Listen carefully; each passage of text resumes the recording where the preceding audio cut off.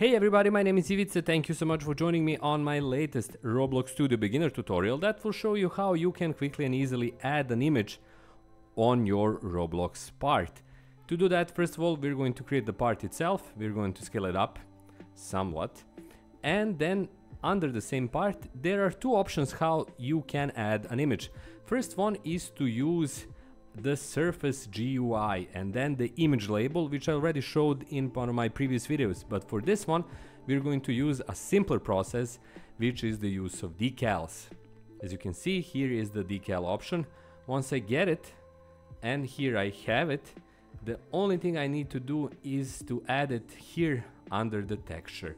If I click on it, I can either add a tag or I can simply add an image that I already have in my kind of Roblox folder, or I can add anything I have on my computer.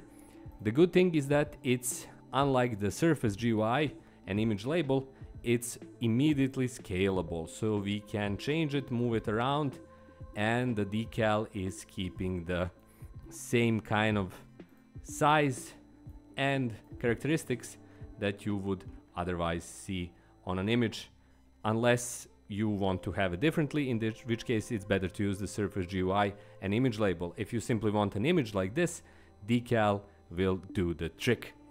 There you have it, really simple, really easy, really straightforward. Hopefully you found this tutorial helpful, hopefully you found it useful. If you did, please consider supporting me through a range of means. You can check out my Patreon page, you can check out my channel memberships, you can check out my books on Amazon, but the cheapest, easiest, fastest way to support me, leave a like on this video and please subscribe like this decal says right here. That's all for this tutorial. Thanks a lot for watching. Have a great day, have loads of fun in your Roblox Studio adventures, and I'll see you on my next tutorial. Until then, goodbye.